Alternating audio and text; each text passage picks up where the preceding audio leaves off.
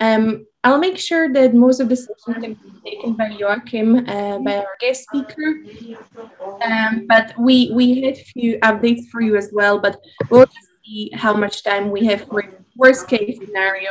We can always do updates we added for you in the agenda. So I'll just introduce Joakim before I let you speak. So our guest speaker studied mathematics, history of ideas, philosophy of science, Russian language and literature at Umeå and Stockholm University, library and information science at Boras University College, and in 1996 PhD in Slavic language, Russian. You have so much history, Joakim, and you studied so many different things. I'm just looking at all of what you studied, and I can't put my head around this. It's not important. You've written a dissertation in 2008 on the purpose of evolution, the struggle for existence in the Russian Jewish from 1860 to 1900. And Joakim worked at the National Library of Norway, and I might pronounce it very wrongly, so I apologize. The Thun University College Library, also at the National Library of Sweden in Stockholm, and the latest job where Joakim currently works is at the Stockholm University Library. I'll mute myself now, and I hope you will be able to share your screen, and I hope everyone is able to access the agenda as well, so you can add questions there as we will be taking questions and have a discussion after Joakim's talk. Okay, thank you. I'll try to share my screen. I'm going to share all of it. And then there is this menu bar that is annoying at the bottom. Let's see. So I'll just try to keep calm and carry on with my presentation, although that is not my natural mode of being. So bear with me if I should get a bit giddy sometimes or nervous. So this is a presentation that was originally for the Focus Open Science workshops that been traveling around Europe and was in Stockholm in June. But it's an extended version just for you, because then I had only 7 minutes, so I hope I'll have some more minutes today. As you might know, some of you in Sweden, it is a national requirement to have a DMP for all the grantees at least from the Swedish Research Council, already from 2019. So Swedish Research Council, VR for Vetenskapsrådet for short, they offer a DMP template in DMPonline since some time back, but this template, like most other funder templates, has only free text fields. And so it is both a burden to fill it out properly. You'll have to write an essay, and it's also somewhat complex to review those. So that's why we decided at Stockholm University, where we already had DMPonline as a tool from 2018, I think. And then it was later offered also by the Swedish Research Council and soon at the Swedish University Network as a pilot service for free to test. And now it will become a regular service, but then of course we'll have to pay for it. So it will be used by many Swedish universities and is used already today by several. There are other tools for making DMPs like Argos, the data stewardship wizard DMP tool, which is a partner of DMPonline in the DMP roadmap. There is EasyDMP and RDMO, and all of these are at least more or less trying to adapt to or facilitate the RDA, the Research Data Alliance DMP common standard with its particular schema for machine actionable DMPs. Let's see. So there are, as I already indicated, multiple purposes of making a machine actionable DMP template. I will try to see how I can move this menu bar that hides part of the screen for me.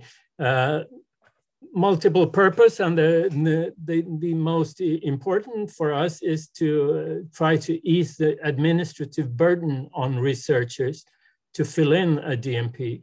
And we try to do that by means of preset multiple choice answer question options, drop-down menus, radio buttons, and also by having an extensive local guidance directly geared to the local conditions at Stockholm University.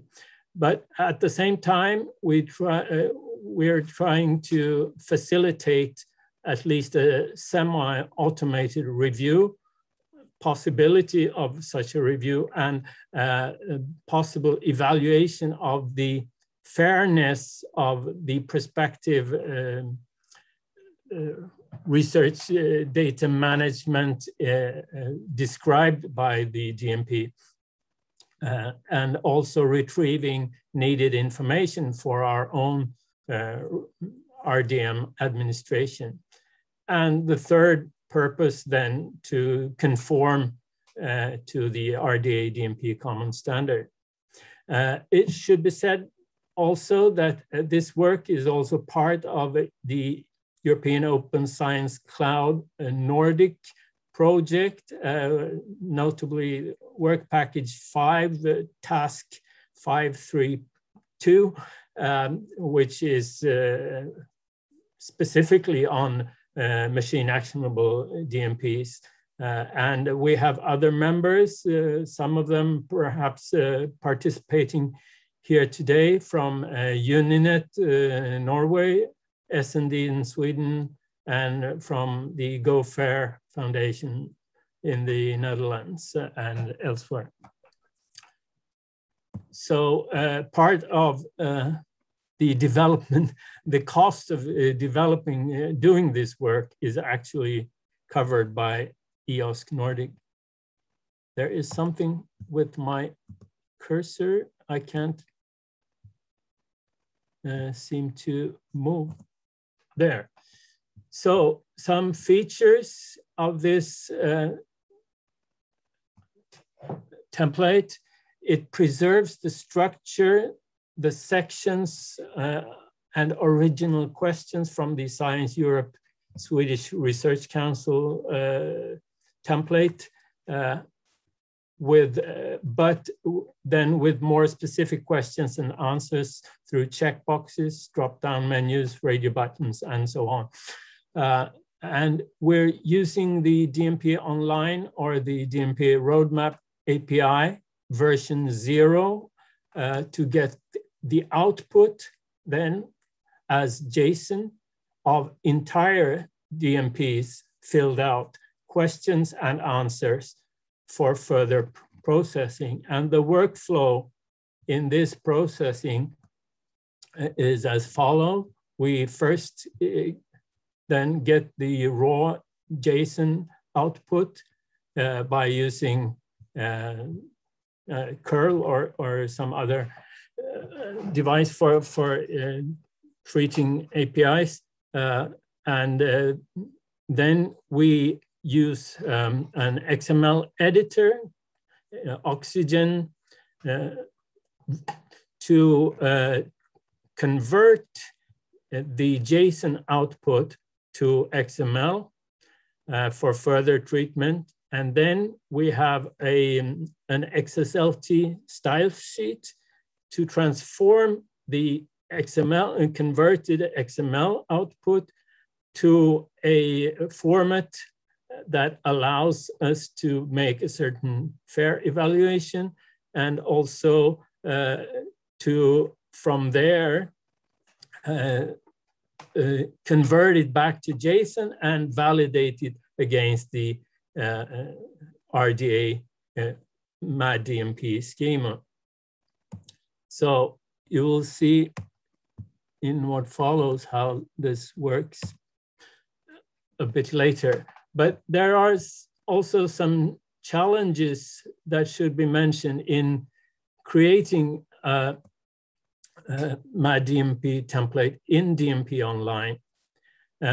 One of them being that you cannot actually share a custom template with others in other formats than through PDF inside DMPonline. It's not like you can share or get a variety of formats of individual DMPs. To help this, since we are very much interested in sharing our experience with others and have them try to model their own templates, machine actionable templates. I have actually, I have put in the collaborative notes a private link, which is this one, to to a record in Dataverse where we have several files, and if you click that link, or maybe I don't know if I can. No, it was not possible. You will hopefully get to this place. So you'll have to click the link in the collaborative notes that says private link Dataverse. It was on page 2 when I first, let's see. When I first, this is a bit weird. I can't see my original.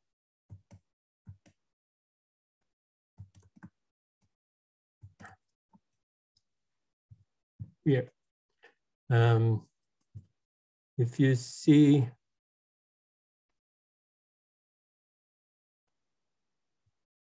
oh, this, no, it's,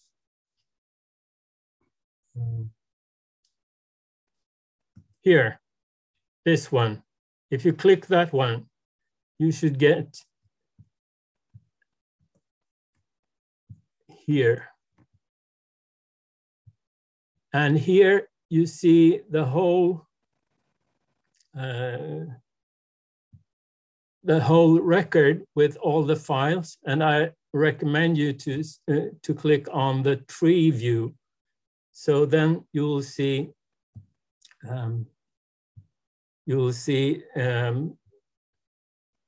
here, down here, the preview of the template in HTML format. If you download that one, and preferably together with these files, and then you should be able to view this in turn, which is a preview of the template, but it's not the actual template. You see, you can't do anything with this. Anyway, let's see if I can get back to the presentation. So that is something that we would like to see, the possibility of sharing a template also, not only the actual DMPs. Then another challenge is that the cover page details, I think I will have to stay. Is it okay with you to see it in this mode? Because I can't really move around that easily otherwise. So if you, the cover page details, like funder grant ID, those are not part of the output from the API. So we had to add those separately. If you look at an instance here of a DMP, you will see this cover page, and here you can add something, but here you can't even add anything. Should not be able to now, it seems, but if I start writing, you fixed that. Is that right? Anyway, until recently, you could, even if you managed to enter something here, it would not appear in the API version 0 output. So that's why we had to add in a specific section in the administrative section, we added questions about funders. And here we have enumerated funders that are present in these SWECIS system from the Swedish Research Council and soon basically. And then you can write others if your funder is not part of those. And the grant idea and the funding status. And all this is also to comply with the RDA DMP common standard. Another challenge is that compliance with RDA DMP common standard required JSON output conversion to XML in our case, and then transformation to XSLT. This is not a big challenge for us with the tool that we use, which is, I can show it to you, which is called Oxygen, as I mentioned then. Anyway, and this is so since XML is much richer still, I believe, than JSON, and you can, it's easier, at least for me, to handle than JSON. But this is not a big challenge. It can be handled. Then in the web form of the template, there is no possibility, at least almost no possibility of having controlled data types. Of course, if you have drop-down menus, then it's not that difficult, or check boxes, then you can choose. But when you have, like we're forced to have sometimes, like type of data sets, no, that's not a good example, because this should be a drop-down menu, although you can't see it here, but you should be able to see it in other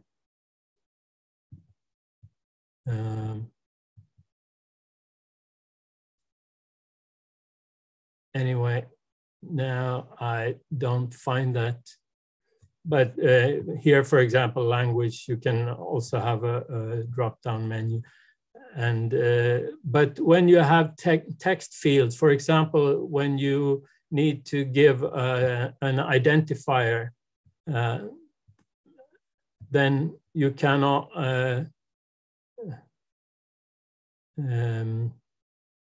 like here, you cannot really control how the format.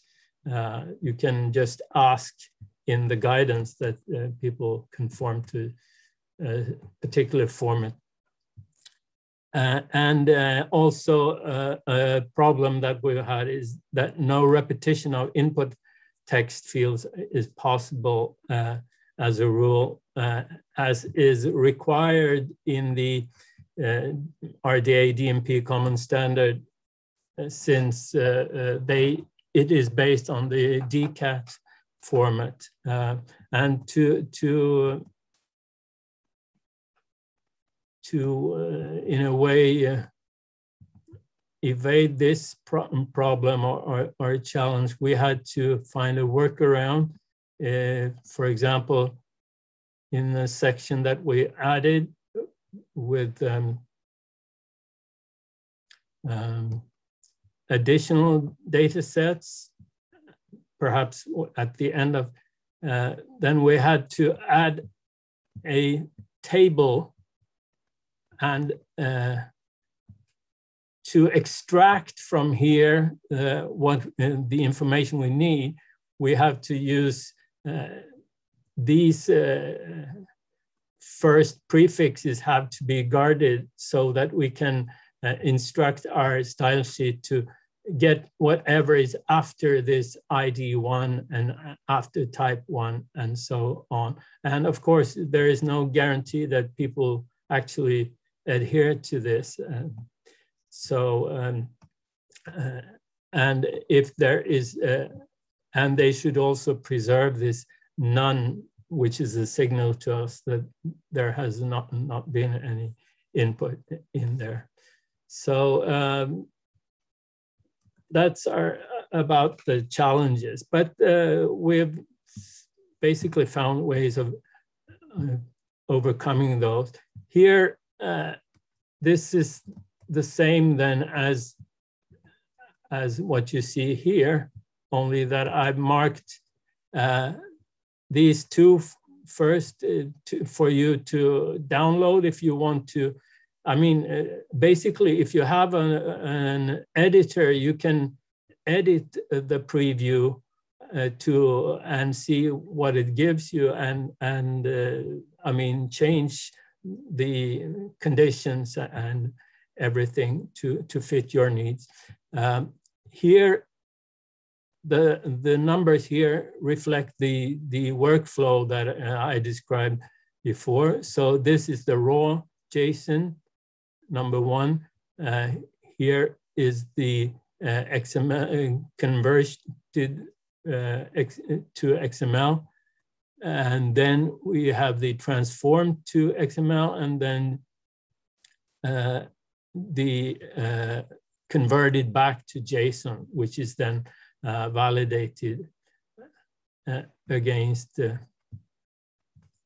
sorry. And down here, we have the tool, transformation tool, the style sheet. And then there are two instances of version 33 of the template and the files produced with that, and then version 34. So you'll have possibility to compare those. I should say also that all the files are also on GitLab, but then you'll have to have a special GitLab identity and get an invitation from me. So if you're interested in that, you can just mail me and tell me about it. So so here are just some, maybe I'll go up and try to do it in some examples of an earlier instance, thus a real DMP using this template. So here is just the cover page then. Still having problem to navigate.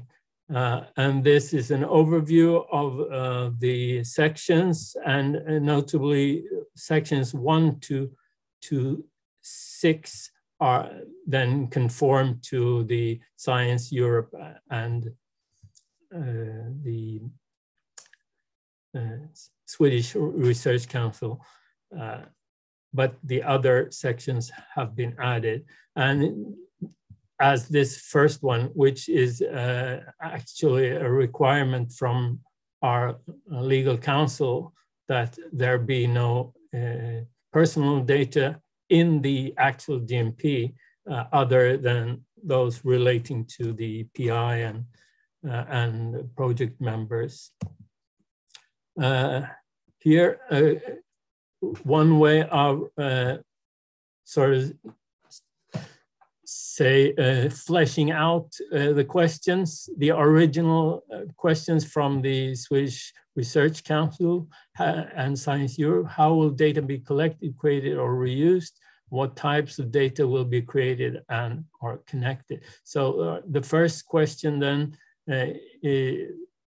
that we pose is about data quality assurance. And depending on what you answer here, you'll get different scores that we will see later in your fair assessment. So we prefer, for example, non-proprietary file formats and sustainable file formats, descriptive file names, and file names with the prescribed character set from the Swedish National Archive.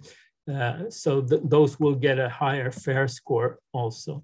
Here is a question from section 2 about documentation and data quality, how metadata will be created.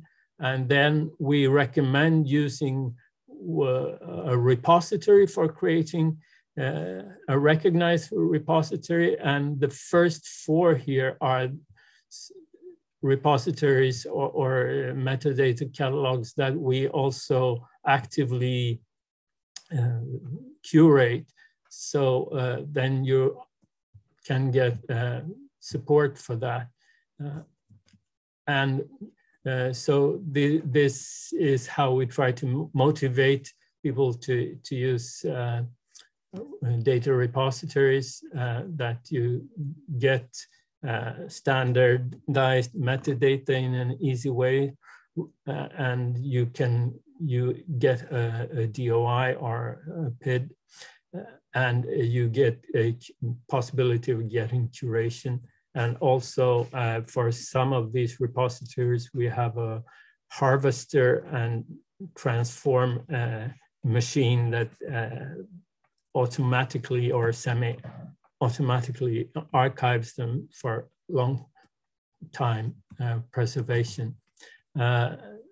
Another question under the same heading about methods of quality assurance. Then there is a section about legal and ethical aspects where we got help from our ethics expert and legal experts to formulate first question about personal data. And you can see to the right here that there's quite extensive guidance with definitions from GDPR for people to know what they should answer. But the answers themselves, even if the text is quite extensive as here, it's a simple yes, no, unknown, or yes, but not the first part of this when it comes to sensitive data. And then we will know how to handle that.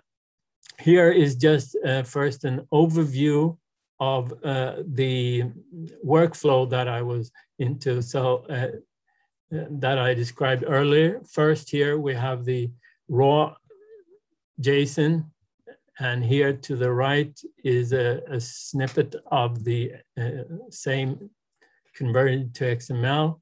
Down here we have the transform data and the actual tool for transformation. Finally we have the transform data or DMP converted back to JSON and validated and validation successful. So again, this is the same, describing the same workflow. And then if we look at it in detail, we have the raw JSON here. Again, the beginning of it, and you can see that it's not enough to validate against the RDA schema because the validation failed here for several reasons. A little bit further down in the same, no, sorry, this is converted to XML of the same then. So it's fairly straightforward. Here is then the transform data, and you can see here some of the options that we showed earlier about data quality assurance. And here numbers 7, 6, 5, and 2 obviously were checked. And then finally we have the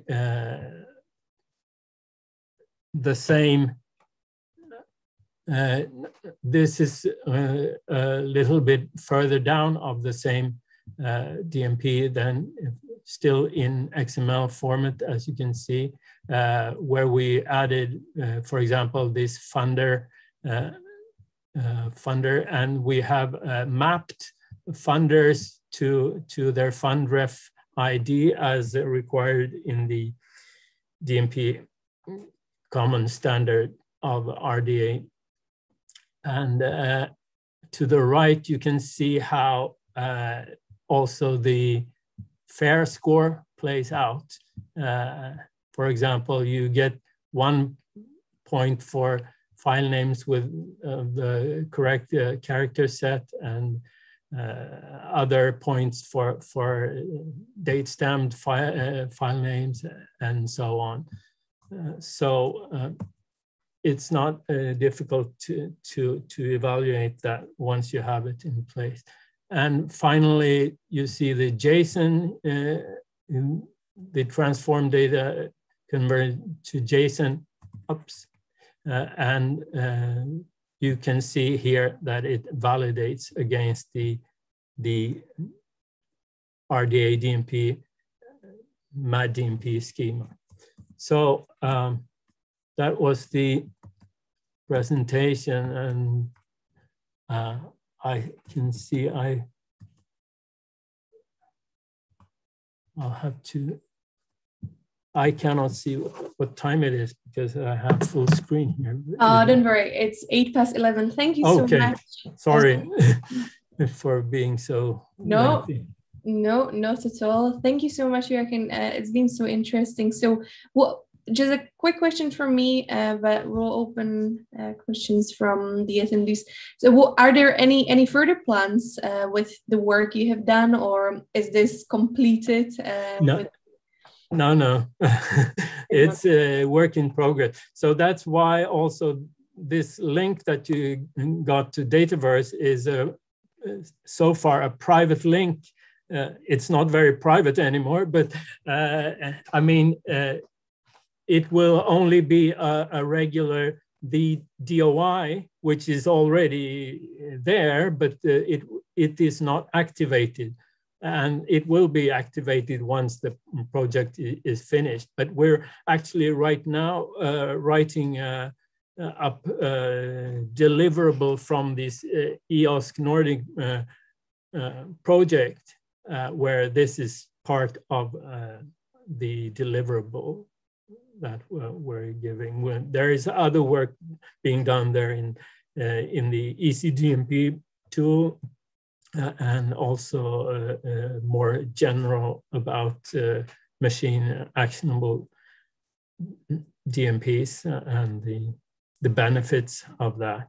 And the prospects for the future. I mean, so far the funders have not really wholeheartedly embraced this. And I mean, it's easy for them as long as some funders, at least, they don't really do the reviewing themselves.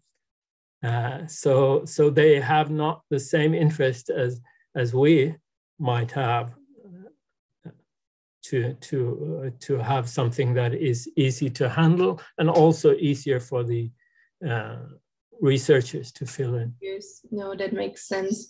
I think we received 2 questions. I don't know whether you want to unmute yourself and just read it out. It's me. I've done some usability testing, and you mentioned the cover page, which you had to, the project cover page, which you had to reproduce as part of the questionnaire. That's interesting because that has been raised during the usability testing. People said that some of the information in there should perhaps be in the questionnaire. For example, project ID, start date, end date. I don't know how you feel about that and how others feel. You've already added it. Like I said, I think it's important information, and in particular to comply with the RDA DMP common standard. There is no reason why. We've actually had questions also from researchers. Why can't I fill in my funder and grant ID here? Perhaps that has changed now, but still we don't get that output as far as I know. But maybe that would be easier to fix. I know that we had this discussion before in these drop-in sessions about decoupling with Patricia, to decoupling funder and template like it was in the earlier, at least in the setup.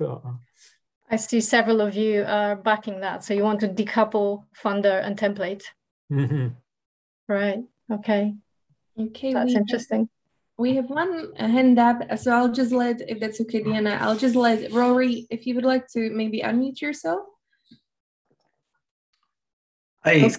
As well. Hi, everyone. Joakim, thanks. That was really interesting. I have a question about the fair assessment aspect that you mentioned. I apologize if I didn't fully understand, but first question is this fair assessment bit that you put in, is that specifically part of the template that you developed? That's the first question, or is it something else? And the second question is, and again, you may have said this, but I missed it. How does it actually work? The fair assessment, is that carried out automatically somehow by the tool, or does there need to be human intervention? And the third question, and again, you may have answered this, is where does the results of the assessment appear? Does it appear in the DMP or somewhere else? Okay, thank you. Excellent questions. No, we haven't come that far yet that it will appear in the actual DMP. What we would like to achieve is to give a report back to the researcher after submitting their DMPs, or after, when we have also 2 points at which we intend to archive. The first is when the head of department has somehow accepted or I mean, what is it? Well, accepted and as fulfilling the requirements of the funder, then we will archive for long-term preservation and the initial version. And the next point of archiving will be when the project is finished, and you have to check a box also. Both those check boxes give an automatic notification. That is something that I appreciate in DMPonline, that you can have these conditionals, that you send a notification when something has been answered in a particular way.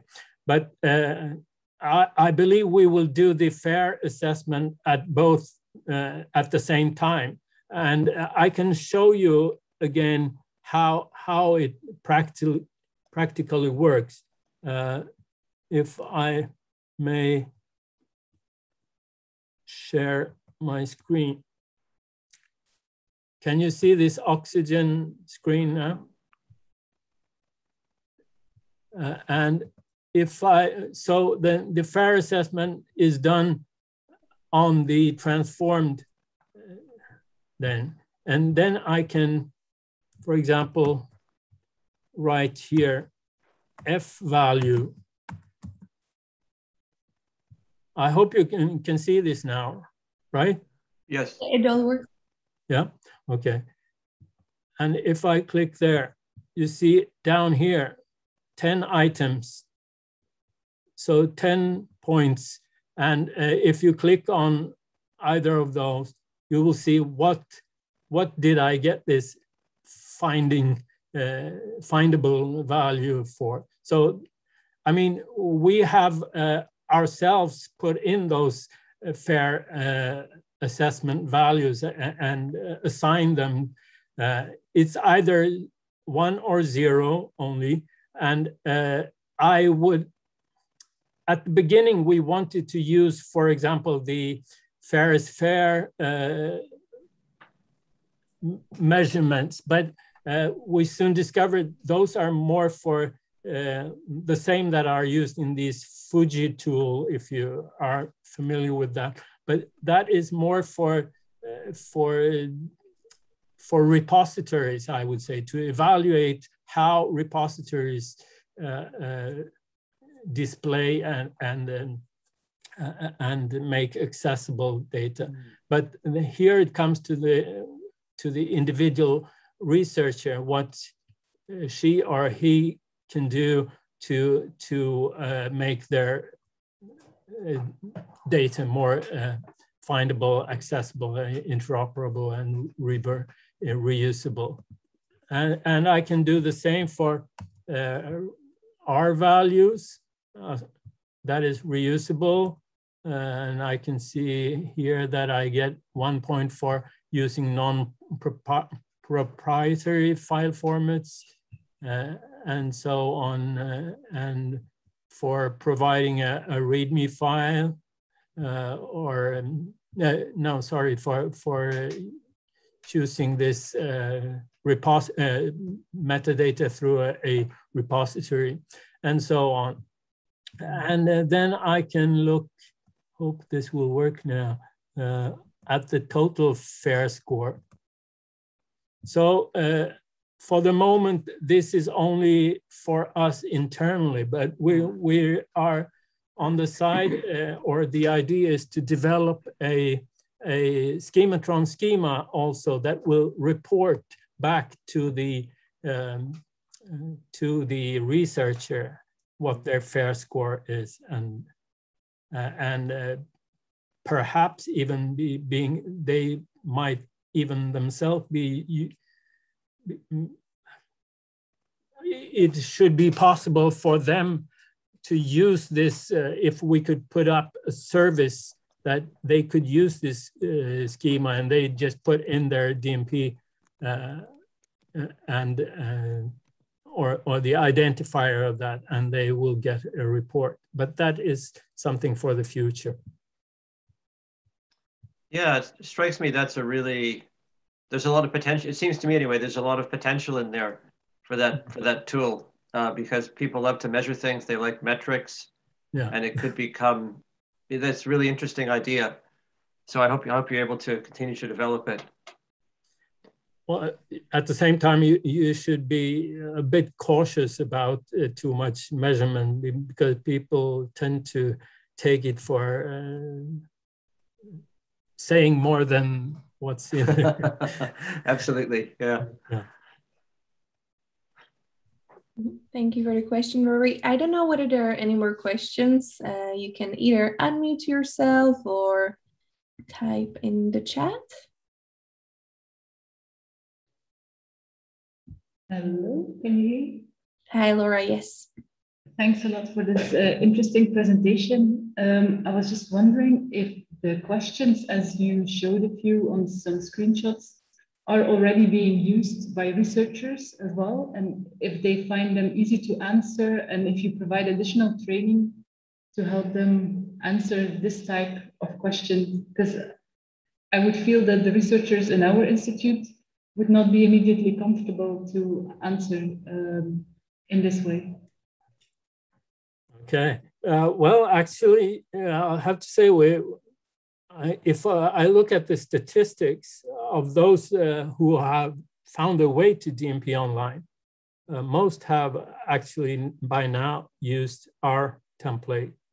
But that said, I'm not sure that they all find it as straightforward as to use as intended. And I know for sure that we have had one user recently who had extensive need for help or guidance, and so even if, as you perhaps got a glimpse of our already quite extensive guidance, then there is always more to be said. And of course, for us, it's good to get feedback so we can develop it further and adapt our guidance to the questions posed. But so far, not that much cries for help using it.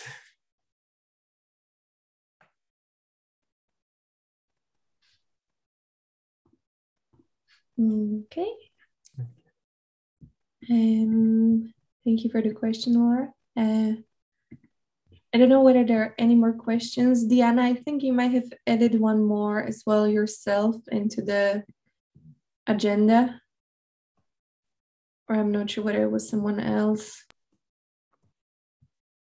I asked my question, do I? Okay. Yeah, okay, I think that will be addressed. Okay. Caroline, you raised your hand at some point. Was this to back an argument, or did you have a question? No, that was only to back up. But actually, I have a question. This course that you showed, Joakim, what is the metrics for it? I mean, like, what is F53, for example? What would you set as a? Did you already decide what is like 100% fair score, or how do you measure? Do you calculate? Also, do you count like how many Fs, how many Is, and so on? And yeah, then that was the total score that I show. But I mean, and 53 is a fairly good score here. But it's, I mean, I cheated since this was my DMP, the one that describes this project. But I think the maximum is something like, well, near 60. But I don't require even having 40 or something is a good score. But I don't think that's the real importance of this. I think it's the importance is to make researchers aware. This is making them aware about what fair means might mean, and that it matters how they what file formats they use, what file naming standards they use, what metadata standards they use. So, and I think we humans we like counting things and measure things, as Rory indicated. So this is just intended as some kind of device to encourage people to be more fair. Thank you. It's really great. Thank you. Okay. Last questions? If not, I'll just start wrapping up. Thank you everyone for holding up, and many thanks to Joakim. I'll we have quite a few sessions coming up. I won't be going through all of them because the list is very long, so please have a look at the notes in the agenda. But there are two I would like to highlight for you. We are running DMPonline user group on the 2nd of November. If you haven't, if you wish to take part and haven't received agenda, this is normally internally sharing only via the mailing list. Please email us at dmponline@dcc.ac.uk, and we will share the agenda with the login details for the day with you. And another thing I wanted to highlight for you is also that we are running a training in February 2022. We already have quite a lot of interest, so we will be running the training, but please get in touch with us again, just so we can keep in touch with you closer to the day at dmponline@dcc.ac.uk. The next user group will be on the 23rd of November, so in a month's time, and we have a guest speaker from Netherlands, from Erasmus University Rotterdam. So again, the agenda is this document we have. I'll be adding more details with the guest speakers' names and more details as soon as I can, basically after the session. I'm not sure whether you have any more questions for the DMPonline team. Not, you can always add questions to the agenda, or you can email us at dmponline@dcc.ac.uk. Last but not least, do not forget to follow us on Twitter, DMPonline, and LinkedIn, and subscribe to our monthly newsletter. And I would like to say a big thank you again, Joakim, for your fantastic talk, to all the attendees for staying with us and asking interesting questions, and a big thanks to Diana as well for writing the notes and helping me to run the session. And we are all looking forward to see you, if not in the next user group, then hopefully in the next drop-in meeting on the 23rd of November. And I wish you a nice day. Thank you all. Thank you. Bye. Goodbye.